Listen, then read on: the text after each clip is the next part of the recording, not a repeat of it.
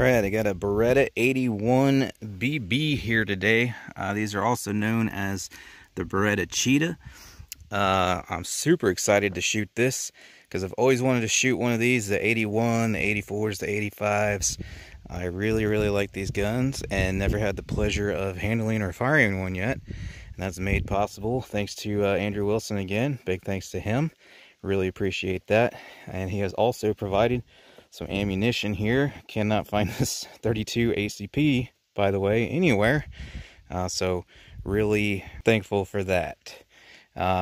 We also have some, looks like, what are they, Hydroshocks? There's that little needle in there that he's provided with it as well. But I think I'm actually, you know, those are expensive and hard to find. So I think I'm going to try to abstain from using those, or at least most of them.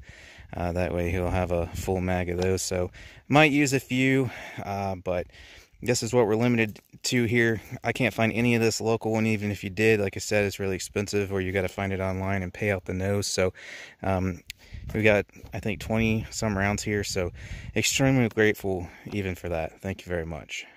So we'll just have to make the shots count out there. Take my time, no rapid firing or anything like that. But I'm happy to even have just this, so I could do a short little review of this and get to experience this thing firsthand. We're really looking forward to it. So as I said, it's the Beretta 81. This one specifically, the BB. I keep trying to show you guys there. I think you can see it now. Not going to go like into the history or anything like that. You can all Google it if you want, and a lot of you already know about these. This one was an import, of course, being in the States here. We have fixed sights, but I do really like the sight system on it. So there you go. You got a decent picture of it there. Looks like it would slide. However, they got this detent or what have you, if I'm saying that correctly, to where it's stamped in place there, so it won't move. And of course, the front is fixed. Exposed barrel, like the Berettas are known for. So you got an ambi safety there. It's a double action or single action trigger, so you can have the hammer down for that first round there if you want that double action safety for carry. So you got the long heavy trigger pull, and then each one after that, if there was a live round, would be single action. Mag release is not ambi, and that's it right there. And then you do have a slide lock / slide release right there. And some of the capacities vary by caliber and year and model and whatnot, but this one specifically 12 round magazines. Alright, but I'm not going to spend a whole lot of time talking about the gun. I'm going to get to shooting here. Got 12 loaded up in here, and let's see how she does. I got some holes down there from the previous video, center mass there, so I'm probably just going to do a 6 o'clock hold on the head there and see where we're printing.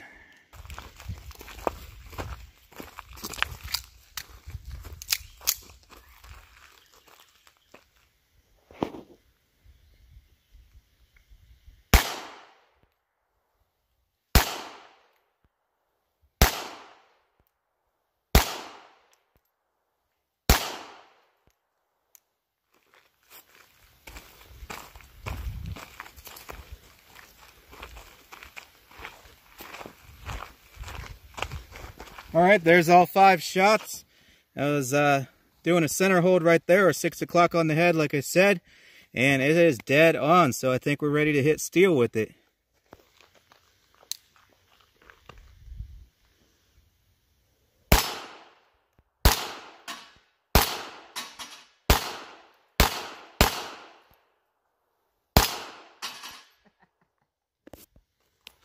I forgot 32 ACP is not going to have a lot of knockdown power, so some of those aren't going to go down. I realized that about part of the way through. After the first one didn't go down, I started aiming higher, and then was stupid there on the last 3, trying to hit high in somewhat quick succession there, and to knock that other one down. Anyway, so I'll quit being stupid here, slow down some, make sure we're hitting them.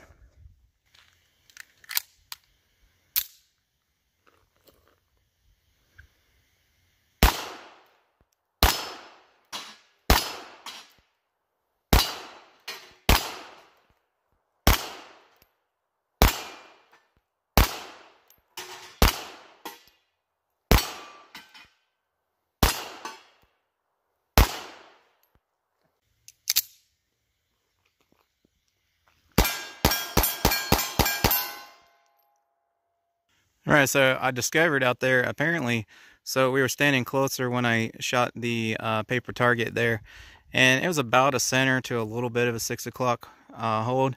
But as I backed up and started shooting these still, at least on this second mag there, some of them were going higher than where I was aiming. So apparently up close it was more of a center hold, but a little further back we should have been using a 6 o'clock hold, and I didn't know that. So it actually changed depending on how far I was standing from the targets there. But as you just saw on the gong there, pretty easy to rapid with the 32 ACP because there's not a whole lot of recoil. I was surprised it actually had a little more recoil, especially in this medium-sized, somewhat heavy pistol.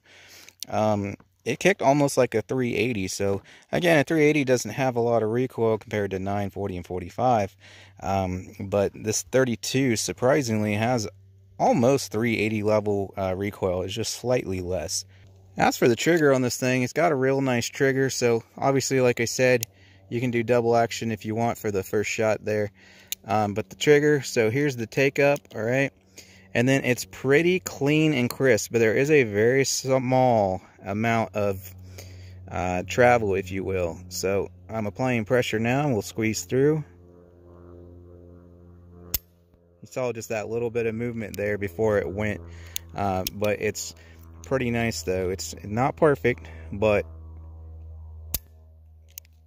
and that's only if you're trying to go slow like I'm trying to do there to show you.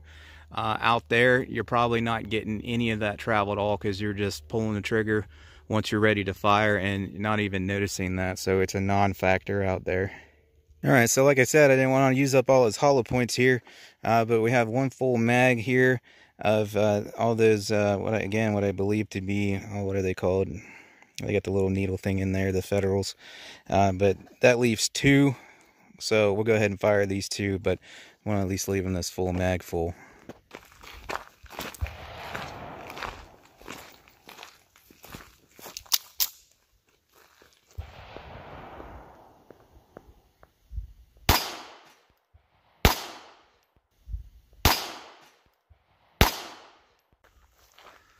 Well, it looks like it does have a different point of impact because I was aiming right here.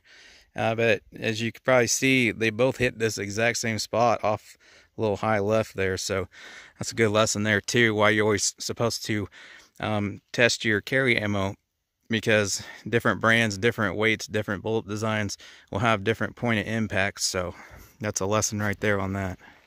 Alright, so short and sweet today on this one because we didn't have that many rounds to shoot. But again, these were provided by Andrew, so we're extremely grateful for that, especially considering I can't find 32 ACP right now to review this anyway. So this wouldn't have happened without him. Again, he loaned the gun and the ammunition, so we're extremely grateful for that. Thanks again, Andrew.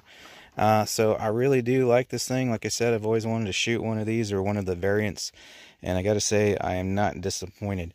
I would probably personally, if I could only have one of these, because of course I'd like to have them all in all calibers, I'd probably go 380. Like I said, I've never shot a 32 before, so now knowing that the recoil is just about the same as 380, it's only slightly lighter, I would just opt for the 380. Honestly, have a little more punch, especially with this longer barrel here. That should make 380 somewhat close to 9mm in performance, because, you know, 380, I might be exaggerating there a little bit, so don't jump on me for that, but you know, generally 380s from small barrel, something like this LCP here with a 2.75 inch, and I'll throw the specs up on here, but I think this is around a 4-inch barrel or close to it, plus or minus a few tenths there. So that's going to really help accelerate a 380 cartridge to higher velocities and make it closer to 9mm performance there. So, but not only that, but also cartridge availability and price. It's going to be a lot easier to find 380 and a lot more affordable. But for nostalgia purposes and just to have one in the collection, pretty awesome to have one of these in 32 ACP. Like I said, I'd have one of all of them if I could. But yeah, the ergonomics on this thing is great. The balance is great. Fits real well in the hand. The trigger's pretty nice for what it is, especially considering the age. You know, you got double action or single action, and it seems to be 100% reliable. So excellent little firearm. I really like them. But that'll do her. If you guys want to get you any of the targets, target stand, or anything you see me use in the video, links in the description. If you want to support the channel, you can hit that thanks button under the video. I want to thank you for stopping by and watching, and I hope to see you on the next one.